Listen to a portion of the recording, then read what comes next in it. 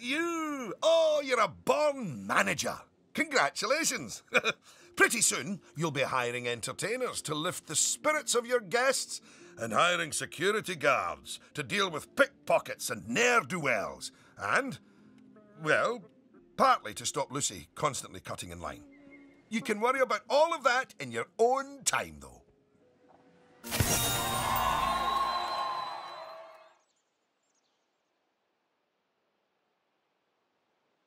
Goodness, just look at how you've grown the park. It's like they say about tiny acorns. Don't eat them. No, that's not it. Anyway, just time for a few final management lessons before I let you loose on the world.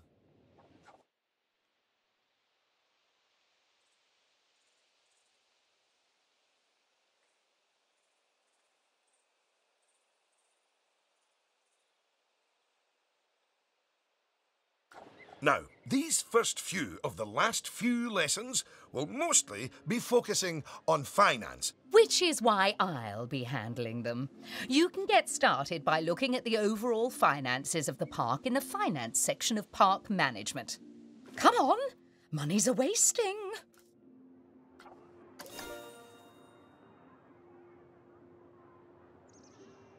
Ah. This is my happy place. Just look at all those fiscals. You can get a very solid idea of how your park's finances are doing here. And looking at it, your rides are doing well. But I think your shops could be doing better. Open up the Attractions and Shops panel.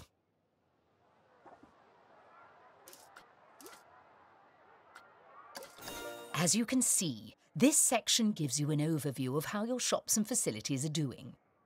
Ah, and as I thought, you could definitely stand to raise your food and drinks prices by $50 or so. Happy guests don't mind paying a little extra. You can also raise the prices of ATMs, toilets, even the first aid facilities, but it's a good idea not to get too greedy with those. Just greedy enough.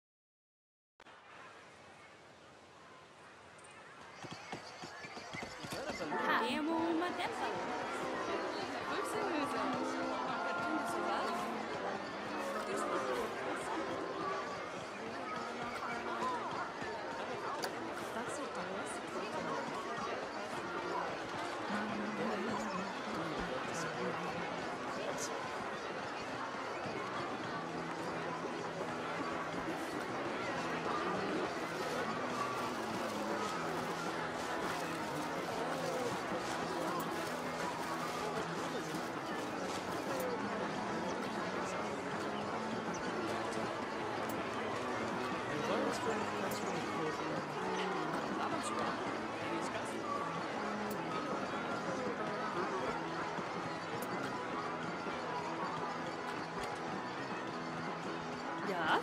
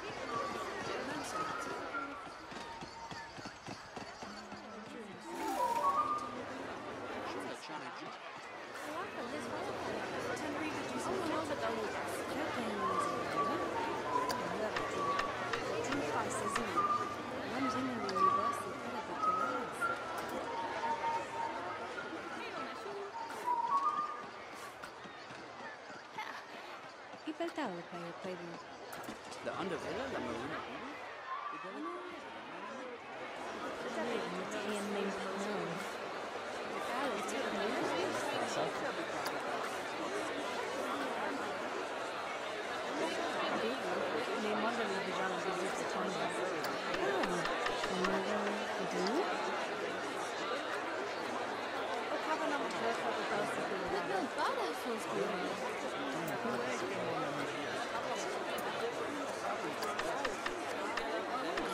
Yes, that's better.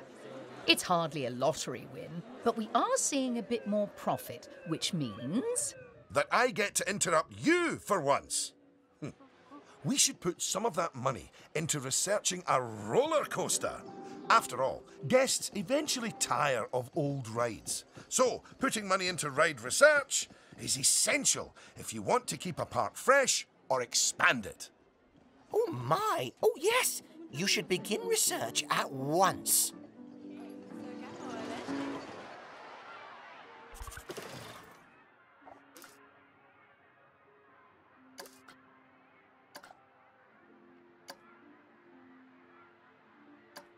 Now that the research is in hand, we should take a look at the staff again, because their happiness is just as important as the guests' happiness. Go on, take a look at your staff list.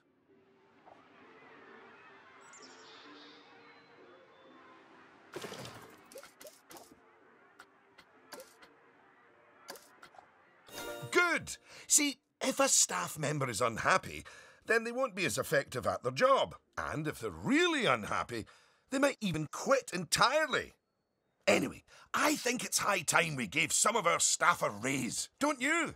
No. That wasn't directed at you, Cynthia. So, check if any of your staff members aren't as happy as they could be, and, if so, bump their wages up a notch or two.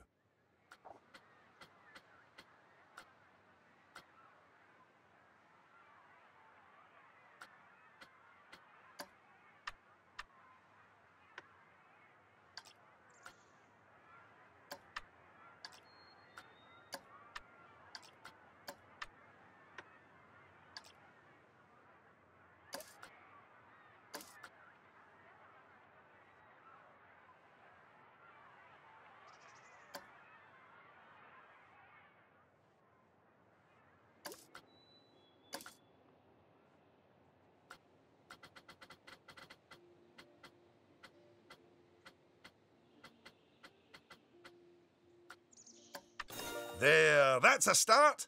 Now, if a staff member's workload is too high, it means that they aren't able to keep on top of all their duties, which will make them unhappy. One way around that is hiring more staff. But a more efficient way to deal with it is through staff training. So, train up some of your staff.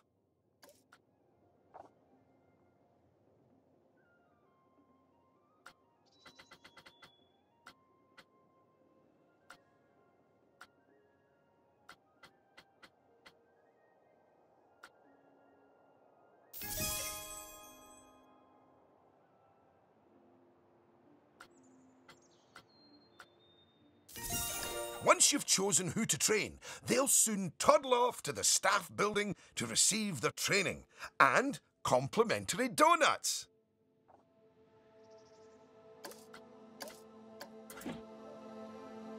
Oh yes, you clearly know how to care for your staff.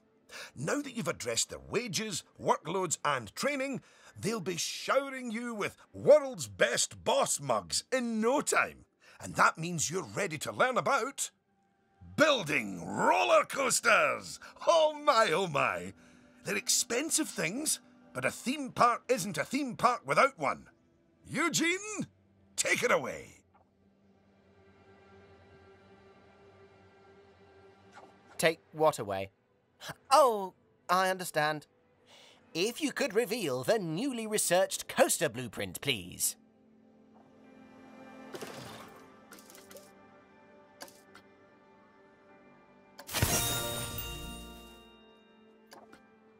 Well, that was needlessly over the top.